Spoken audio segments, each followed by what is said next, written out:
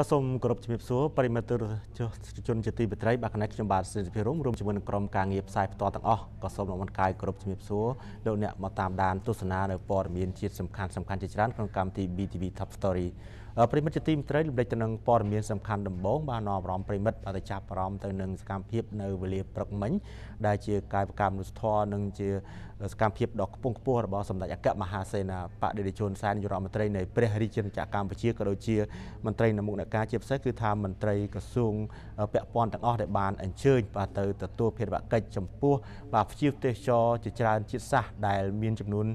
ជាង 2000 នាក់នៅលើកប៉ាល់ប្រភេទយក្សមួយដែលមានឈ្មោះថា Ms Westerdam បាទដែលត្រូវបានចូលចតបាទដោយការអនុញ្ញាតពីសំណាក់សម្ដេចតេជោហ៊ុនសែននាយករដ្ឋមន្ត្រីនៃព្រះរាជាណាចក្រកម្ពុជានៅវេលាព្រឹកថ្ងៃម្សិលមិញនេះហើយព្រឹកមិញនេះដែរសម្ដេចក៏បានអញ្ជើញបំពេញកិច្ចការបង្ហាញអំពីមោទនភាពមួយសម្រាប់ទៅដល់ពិភពលោកបានដឹងអំពីកម្ពុជាគឺថាជាប្រទេសមួយដែលមិនមានការរើសអើងជាតិសាសន៍ឬក៏ជនជាតិបរទេសនោះទេគណៈដែលបណ្ដាប្រទេសមួយចំនួនគឺបានរើសអើងនាវាមួយនេះមិនឲ្យចូលចតហើយអ្វីដែលសំខាន់គឺគេបានលើកឡើងថាខ្លាចមានការឆ្លងរីករាលដាលនៃជំងឺវីរុសកូវីដ -19 ឬយើងហៅថា COVID-19 នោះអញ្ចឹងសូមប្រិយមិត្តតាមដានទស្សនាបន្ថែមអំពីសកម្មភាពនេះដែលរាយការណ៍បន្ថែមដោយលោកមុំសនៀងនៅឯកំពង់ផែស្វយ័តក្រុងប្រសេនុដូចតទៅបាទទូរទស្សនិកជនបន្ទាប់ពីសម្ដេចអគ្គមហាសេនាបតីតេជោហ៊ុនសែននាយករដ្ឋមន្ត្រីនៃព្រះរាជាណាចក្រកម្ពុជាបានអញ្ជើញមកស្វាគមន៍ដោយផ្ទាល់នៅដំណើរនៃការចុះពីលើនាវា Westerdam របស់ក្រុមហ៊ុននាវាអាមេរិកដែលមានឈ្មោះថា Holland America Line គឺនៅពេលបន្ទាប់ពីនោះមកភ្លាមគឺអ្នកដំណើរដែលបានធ្វើដំណើរនឹងបានជាប់នៅលើនាវានេះមិនអាចចុះមកលើច្រាំងបានអស់រយៈពេល14ថ្ងៃនោះគឺពួកគាត់ទទួលបានឱកាសនៅក្នុងការចុះបាទមកក្នុងខេត្តបរសៃហនុបានន័យថាសម្រាប់ពួកគាត់ដែលជាអ្នកដែលមិនមានសម្បត្តិយន្តហោះគឺពួកគាត់អាចធ្វើដំណើរកម្សាន្តបាននៅក្នុងខេត្តបរសៃហនុតាមការអនុញ្ញាតរបស់សម្ដេចតេជោនាយករដ្ឋមន្ត្រីនៃព្រះរាជាណាចក្រកម្ពុជាស្របពេលដែលបាទអ្នកមួយចំនួនដែលគាត់មានសម្បត្តិយន្តហោះហើយគឺពួកគាត់បាទត្រូវបានដឹកជញ្ជូនបាទទៅកាន់អាកាសយានដ្ឋានអន្តរជាតិខេត្តបរសៃហនុដើម្បីបន្តការធ្វើដំណើរបន្តទៅកាន់អាកាសយានដ្ឋានអន្តរជាតិនៅរាជធានីភ្នំពេញមុនពេលដែលពួកគាត់ធ្វើដំណើរបន្តទៀតទៅកាន់ប្រទេសកំណើតរបស់ខ្លួននោះប៉ុន្តែទូរទស្សនិកជននៅក្នុងប្រសាសន៍ថ្លែងស្វាគមន៍របស់សម្ដេចតេជោនាយករដ្ឋមន្ត្រីនៅព្រឹកមិញនេះគឺសម្ដេចតេជោនាយករដ្ឋមន្ត្រីបានបង្ហាញនៅសមានចិត្តទទួលយ៉ាងកក់ក្ដៅហើយសម្ដេចបានលើកឡើងថាពេលនេះគឺមិនមែនជាពេលដែលយើងត្រូវរើសអើងពួកគាត់ទេប៉ុន្តែគឺជាពេលមួយដែលកម្ពុជាត្រូវចូលរួមជាមួយនឹងពិភពលោកនៅក្នុងការទប់ស្កាត់ក៏ដូចជាដោះស្រាយនៅបញ្ហាសកលមួយនេះហើយមួយវិញទៀតសម្ដេចតេជោបានប្រើពាក្យថា Welcome to Cambodia បាទជូនចំពោះអ្នកដំណើរនៅលើនាវានេះដែលបានធ្វើឲ្យពួកគាត់មានក្តីរំភើបរហូតដល់មានអ្នកបាទរលីងរលោងទឹកភ្នែកនិងបានថ្លែងអំណរគុណយ៉ាងខ្លាំងចំពោះរាជរដ្ឋាភិបាលកម្ពុជាដែលបានអនុញ្ញាតឲ្យពួកគាត់ចូលមកកាន់បាទទឹកដីដ៏ប្រណិតមួយនេះបាទដូច្នេះសូមទូរទស្សនិកជនស្ដាប់នៅប្រសាសន៍របស់សម្ដេចតេជោនាយករដ្ឋមន្ត្រីជាមុនសិនបាទបញ្ហាដែលខ្ញុំបញ្ជាក់ឲ្យវិជ្ជាទៀតយើងប្រុងប្រយ័ត្នគឺចេះតែប្រុងប្រយ័ត្នក៏ប៉ុន្តែមិនទៅឈួសជ្រុលរហូតទៅដល់ការតក់ស្លុតហើយរហូតទៅដល់មានការរើសអើងចំពោះអ្នកធ្វើដំណើរនោះទេសូមបងប្អូនយល់ឲ្យបានច្បាស់អំពីអ្វីដែលជាការទទួលខុសត្រូវខាងសិលធម៌របស់យើងនិងកិច្ចការមនុស្សធម៌របស់យើងដែលយើងត្រូវចូលរួមចំណែកហើយនៅទីនេះយើងពុំមានអ្វីទ្រព្យសម្បត្តិច្រើនដោយប្រទេសដែលមានទេក៏ប៉ុន្តែយើងមានទឹកចិត្តដើម្បីជួយស្រោចស្រង់ដល់អ្នកដែលរស់នៅជាប់នៅលើនាវានេះបើសិនជាយើងស្ថិតនៅលើនាវានេះដោយអ្នកទាំងនេះតើយើងមានអារម្មណ៍ក្រោកគ្រួលយ៉ាងណានៅពេលដែលទៅដល់កន្លែងមួយគេបដិសេធទៅដល់កន្លែងមួយគេបដិសេធនេះជារឿងអកុសលខ្ញុំគិតថាអេរយាប័តបែបនេះមិនគួរត្រូវបានស្វាគមន៍ទេហើយខ្ញុំគាំទ្រជាមួយនឹងសេចក្តីថ្លែងការណ៍របស់អគ្គនាយកនៃអង្គការសុខភាពពិភពលោកដែលថាពេលនេះជាពេលដែលត្រូវរួមសាមគ្គីគ្នាដោះស្រាយបញ្ហាដូច្នេះកម្ពុជានឹងបន្តចូលរួមជាមួយសហគមន៍អន្តរជាតិដើម្បីដោះស្រាយបញ្ហាទាំងឡាយដែលខ្លួនអាចធ្វើទៅបានដោយជាករណីនេះវាមិនទៅហួសពីសមត្ថភាពរបស់កម្ពុជាទេកម្ពុជាអាចធ្វើបានអញ្ចឹងទេ សូមស្វាគមន៍បងប្អូនដែលចង់ចុះលេងនៅទីរួមខេត្តទៅក្រុងកសែនុ Welcome to Cambodia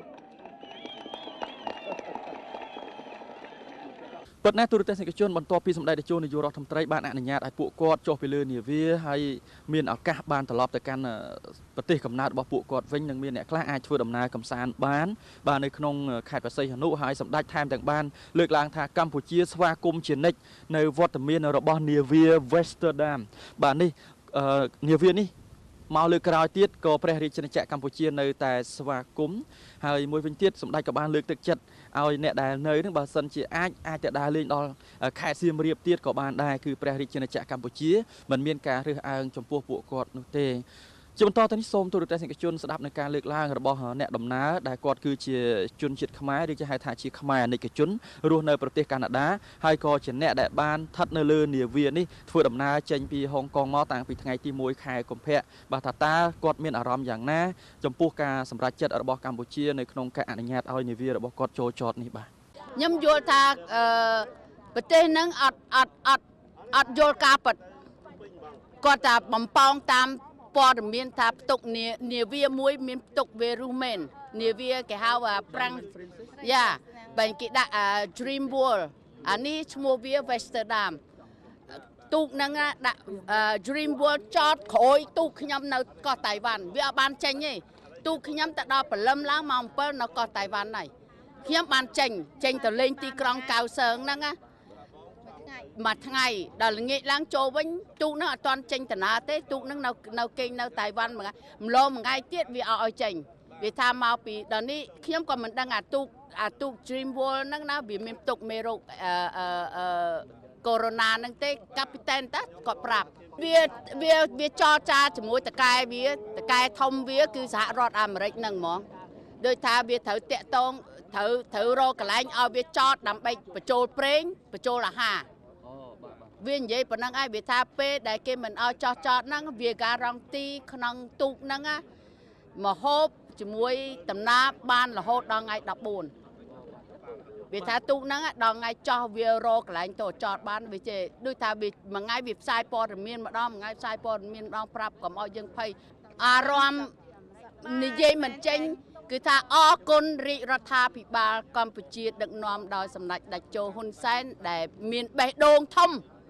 ខ្ញុំចាបេះដូងគាត់ធំមែនទែនសូម្បីតែអ្នកនៅក្នុងទូកហ្នឹងគេអរគុណច្រើនណាស់ដែលថាបើកទ្វារទទួលទូកនេះគឺថាទទួលទូកនេះមិនខុសទេប្រជាជនហ្នឹងក៏បានស្គាល់ទឹកដីខ្មែរយើងទឹកដីដែនដីកំពង់សោមតើមានអីខ្លះចាមានសួរថាខ្មែរយើងនៅប្រទេសខ្មែរយើងមានកន្លែងណាសប្បាយខ្ញុំថាមានកំពង់សោមទៅកោះរងឬក៏ទៅសៀមរាបទៅមើលអង្គរវត្តបើតាមការរំពឹងទុកនៅក្នុងថ្ងៃដំបូងនេះសម្រាប់អ្នកដែលមានសម្បត្តិយន្តហោះហើយត្រូវបានគេរកឃើញថាមានចំនួនប្រមាណជា500នាក់បើមិនមានការប្រែប្រួលហើយបាទចំនួននេះនឹងត្រូវធ្វើដំណើរជាបន្តបន្ទាប់បាទតាមលំហូរគឺចេញពីនាវានេះទៅកាន់អាកាសយានដ្ឋានអន្តរជាតិខេត្តបរសៃហនុហើយពួកគាត់នឹងធ្វើដំណើរបន្តទៅកាន់រាជធានីភ្នំពេញតាមជើងហោះហើរទៅចុះចតនៅអាកាសយានដ្ឋានអន្តរជាតិរាជធានីភ្នំពេញហើយក៏ធ្វើដំណើរបន្តទៅកាន់ប្រទេសកំណើតហើយក៏មានអ្នកដំណើរខ្លះគាត់ចាក់ចេញពីអាកាសយានដ្ឋានអន្តរជាតិខេត្តបរសៃហនុហើយគាត់ហោះទៅបាទប្រទេសម៉ាឡេតែម្ដងសម្រាប់ពួកគាត់ដែលមានគោលដៅទៅកាន់ទីនោះគឺពួកគាត់មិនចាំបាច់បាទទៅកាន់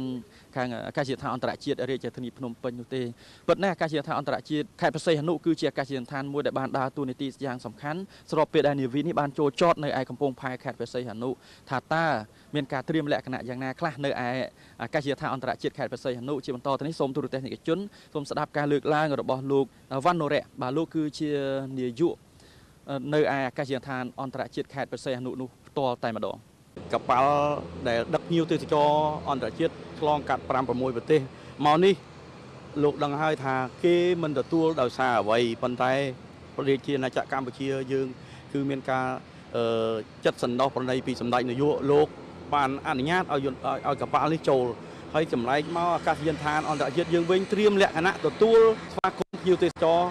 ពីអាកាសយានដ្ឋានព្រះសីហនុទៅភ្នំពេញដោយព្រឹកមិញអញ្ចឹងលោកដឹងហើយថាដឹកបានមួយជើងហើយមានចំនួន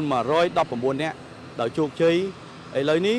នៅបន្ទាប់នៅថ្ងៃត្រង់នេះម៉ោង 11 យើងនឹងដឹកជើងទី 2 តទៀតអញ្ចឹងយើងជួយសម្រួលសហការជាមួយនឹងគ្រប់ airline ទាំងអស់ដែលគាត់មានចិត្តសណ្ដោសប្រណីជួយដឹកជញ្ជូននេះជាគោលនយោបាយរបស់សម្ដេចនាយកដែលលោកនេះមានមេត្តាធម៌គាត់គុណធម៌ខ្ពស់បំផុតជាមួយនឹងអ្នកទេសចរទាំងអស់នោះបាទយើងត្រូវតែទទួលពួកអីឃើញគាត់សប្បាយរីករាយណាស់ពេលដែលឃើញគាត់ជួបយើងដឹងស្រាប់ហើយថាគាត់នៅក្នុងលំហដែលគេមិនទទួល5-6ប្រទេសហើយដូច្នេះមានប្រទេសកម្ពុជាមួយយើងមួយ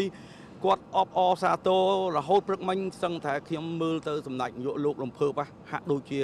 មានអារម្មណ៍រំភើបក្តុកក្តួលដោយគាត់អបអរសាទរមែនទែន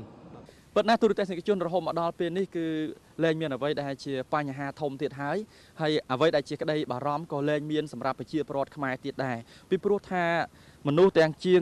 2200 នាក់នៅលើនាវានេះត្រូវបានក្រសួងសុខាភិបាលបានធ្វើការពិនិត្យយ៉ាងយកចិត្តទុកដាក់ហើយក៏បានបញ្ជាក់បាទនឹងមានការសហការយ៉ាងដិតដល់ជាមួយនឹងក្រុមហ៊ុនបាទនាវានេះគឺថាមានការ